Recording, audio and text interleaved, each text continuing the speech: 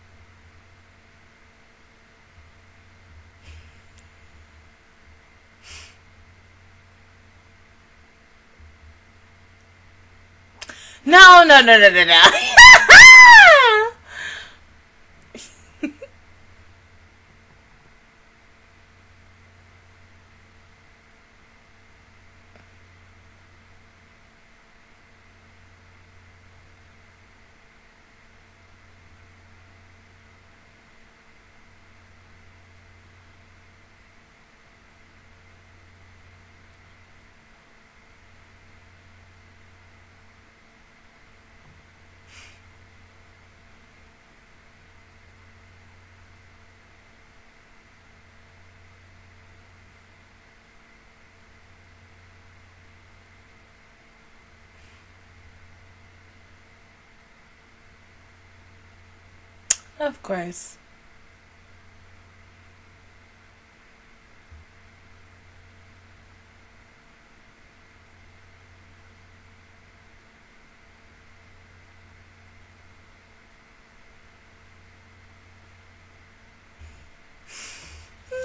Good job, babe.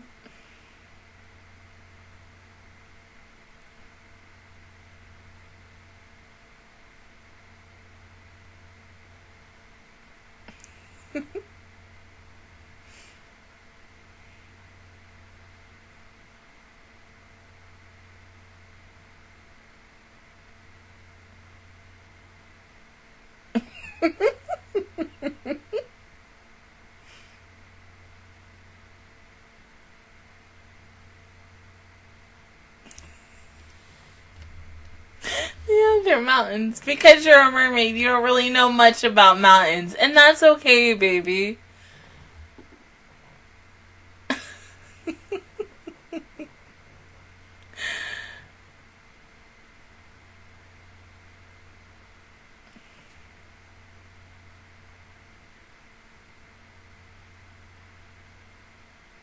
Oh, damn.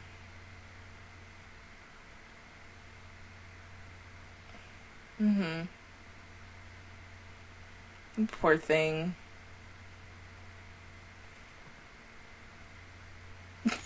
Good at her. Really, honey?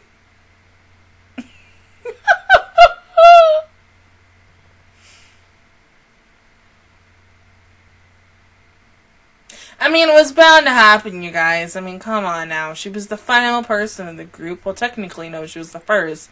But we all knew it was happening.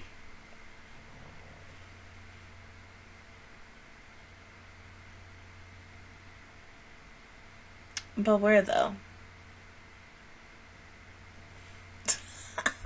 That is like me when my mom was like, Deja, let's clean. Oh, no, I'm busy.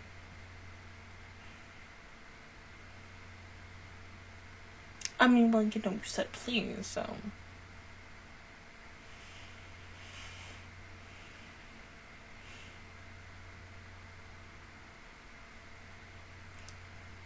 Poor baby.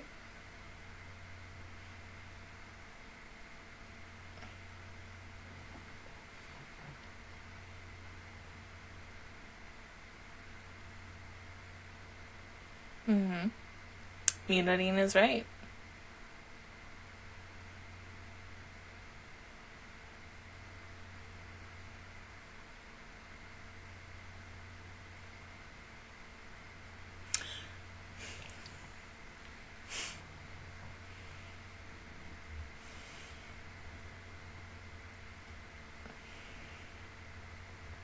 Yeah, Manasu is right.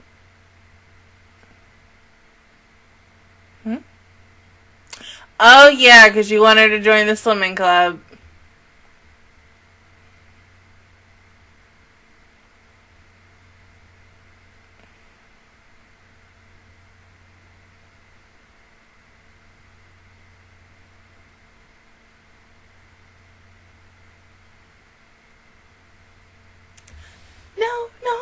No, big misunderstanding. No.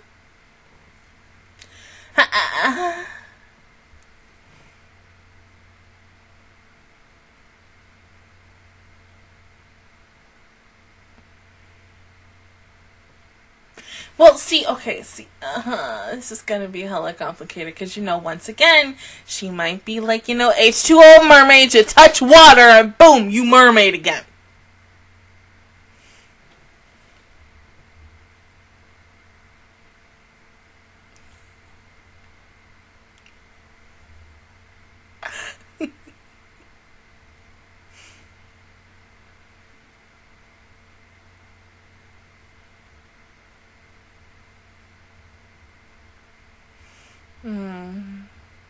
She just kidding.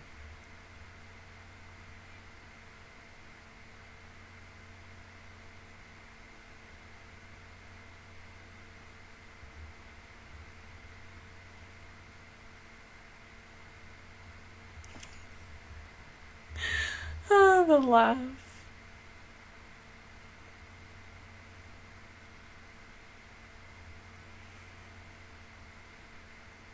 Yeah, but once again, I don't think you can go in the water because the fact is, you know, babe, you mermaid, touch water, boom, mermaid.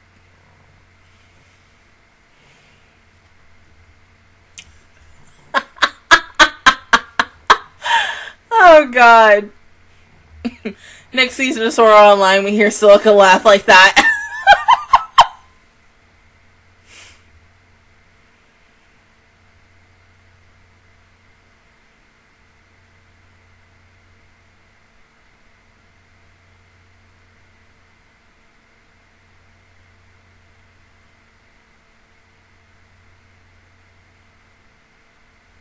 Mm-hmm.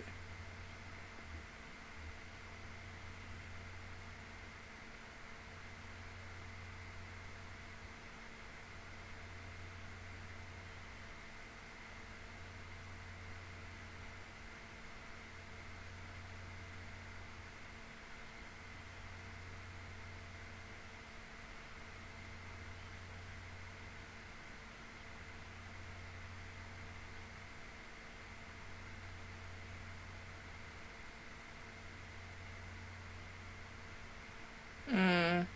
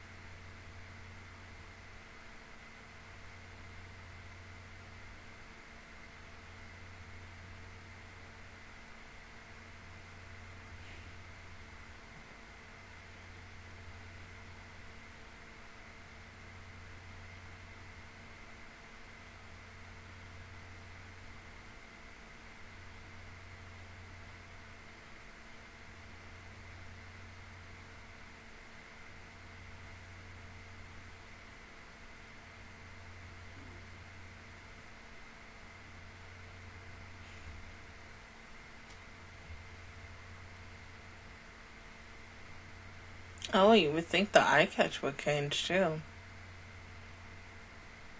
But once again, I think they're waiting until episode 25. And that's when, like, everything's going to be updated. But, I mean, because the ending's different. So, wouldn't we go ahead and change eye catch opening as well? And go back and forth between Laura being a mermaid and a human in the opening?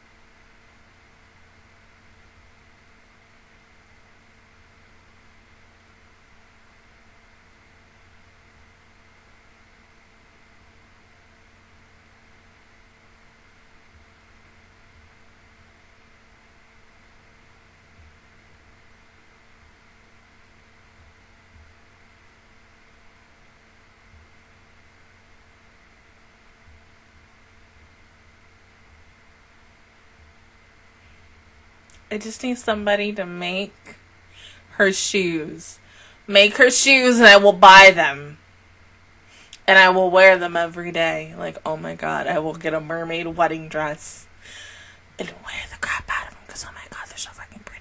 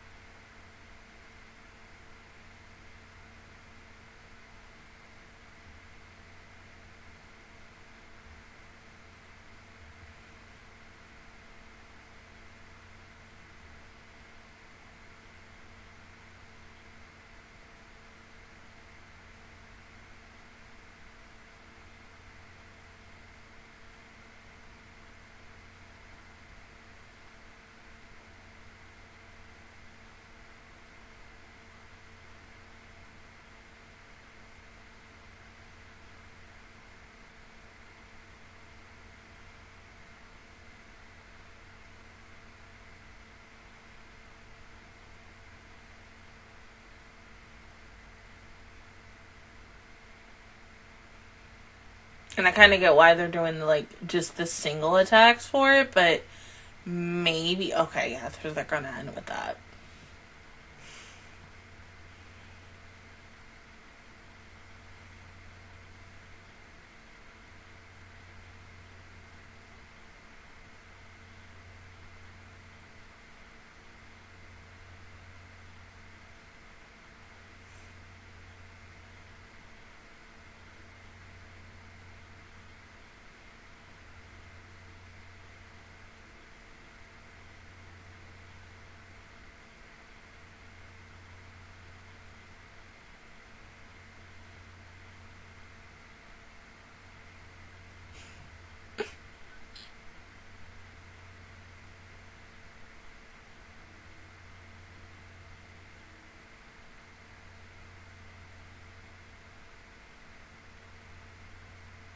Is me or did this episode also go by really quickly? Because we're now 18 minutes in. We're almost done with this episode.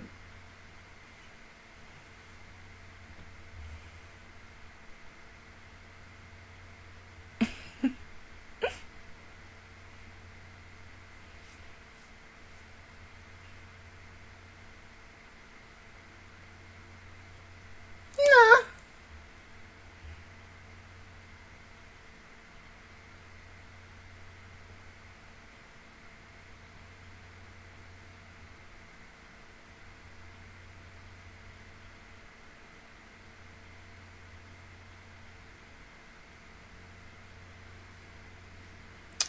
I'm so scared to look because she might turn back into a mermaid.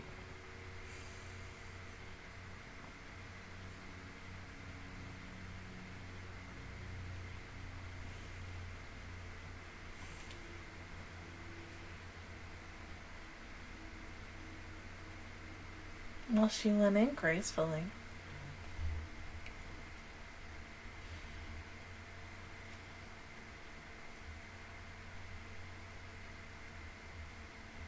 Uh-oh.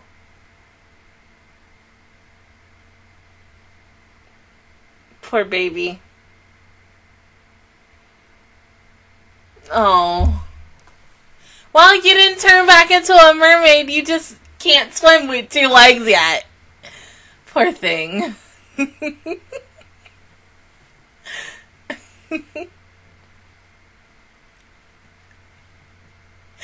No, it's okay. Accidents happen.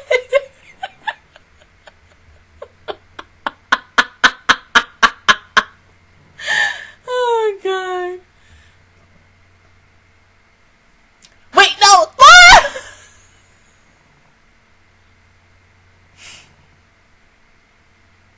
No, please don't.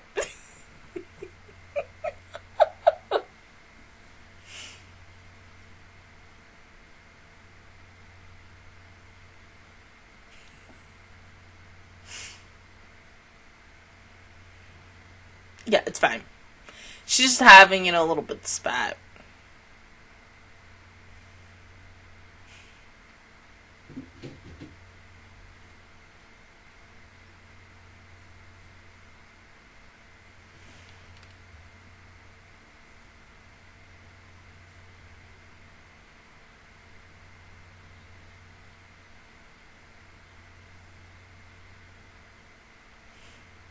Mm-hmm.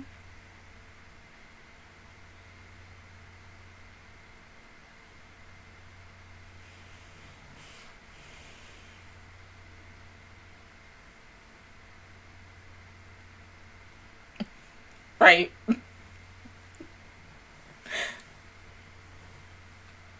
Might as well.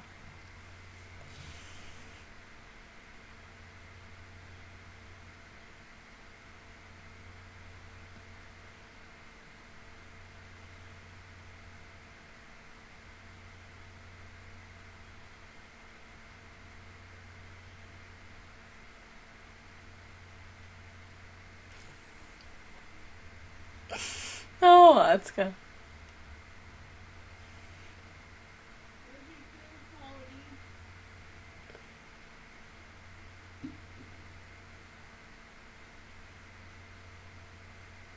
Yeah, of course. Come on, it's Laura. But yeah, this was cute. It went by really fast, though. I mean, or it was just me. Because, seriously, this went by hella fast. But, okay, thank God, like, it would have been so weird if she dove into the water and she instantly transformed back into a mermaid. But, like, oh, snap. Then, like, what was the point if every single time when she would touch water, she would instantly turn back into a mermaid? That would have been funny, though, but then at the same time, be like, oh god, everybody now knows she's a mermaid, and that mermaids exist, and this once again. But poor baby, she just, you know what she reminded me of? You know, and I can kind of speak on this as, like, for everybody. Remember the first time when you watched Free? And, you know, Ray, when he got into swimming, and he tried his best because he was trying to figure out, like, what stroke was going to best match him and everything, which was just really freaking cute. And you got to see him try different ones until he found out which one was his specific style and as to use. It was cute. Like, oh, poor baby, except she almost drowned. Thank God that didn't happen, though. But, yeah, I think she just needs a little more time going from a fin to 2 legs and kicking your feet. I mean, it's almost like when we were all kids and we were all trying to learn to swim for the first time, and we looking at this pool and we thinking, yeah, we can go in the deep end. Yeah, we got this. And, oh, Jesus.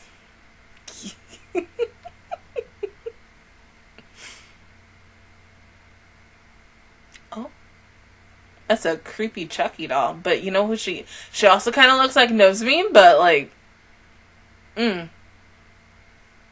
I'm excited. This might be the best episode besides, Laura officially being a Kira and such. Because, like, ooh. I mean, when you take, for me, in my opinion, you take something that is cutesy and everything, and then you give me a little bit of horror, or some, like, cute, scary moments, but you still make it, like, once again, a little bit of cuteness, a little bit of horrorness, mix it all together. Not, like, because I know there's a lot of people who don't really like the Magical Girl Death Game. I'm one of those people who really enjoys the Magical Girl Death Game, even though there are some times where a Magical Girl Death Game series goes a little over the top, but of course we're not going to get this with that because, of course, Precure is very 100% cutesy with, like, couple of moments of, like, jump scares and stuff, but it's still in a cutesy way, and I still love it no matter what. I think, like I said, next week might be my favorite episode all time of this season, besides the transformation, officially, Laura becoming the final cure of the series and such. I do like the fact that we got to see the student council president again. Still wanting, officially as of 18 episodes into this show, to specifically see the connection between her and Asuka, and hopefully we do get that answered by the time we get, at least, if not by the end of like going to 24 onto 25, at least 25 to the end of the series.